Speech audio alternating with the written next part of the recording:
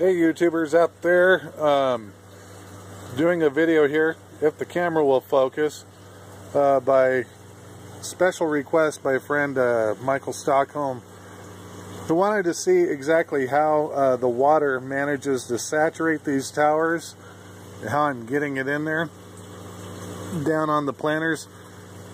Now I'm doing this with subdued light.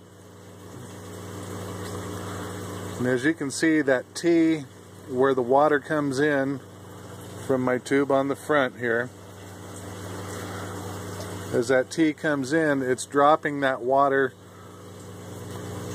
about maybe a quarter inch from the end of the topmost planter on the left, and it's getting close to that on the second one.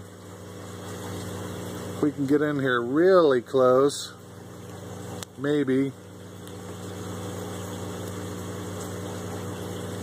you can see that the planters themselves, the plugs, are all the way up against this metallic filter media in there. So as that water trickles down, it fills up, saturates the starter plug, and as it sheds off water, it drips onto the one below it. If you look down along the right hand side here, you can see a few of them. There's droplets of water in there, and as that water goes down and drips from one planter or one plug to the next, it creates a splash when it hits the one below it, and that's how we end up getting the water into the media. Or, as I said in the previous video, it doesn't matter what kind of media you want to use. If you want to use that Purolator Clean, that will actually probably work even better than Metallic. You could use Polyflow if you wanted to as well. But that's how the water actually gets to each plug in the tower. And actually, it just saturates the whole thing. And when we get down to the bottom, take a look, you can see the water actually comes out all the way around, so it's fully saturating the tower.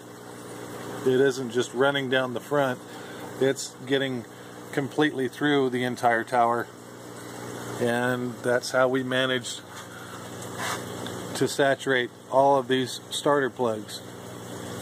See this one here, this is the second one from the bottom, or sorry, fourth. Can't count tonight, can I? That one's fully saturated. There's that one. And we'll go down to the very bottom one here. And even that one's fully saturated. So that's how the water gets through there and manages to water every one of these plants evenly. So hopefully that answered the question there for Michael and anybody else who might have been wondering how this is actually going to work to water all these starter plugs from top to bottom evenly without having any dry spots. There you go. There's your example. Take it easy. Bye.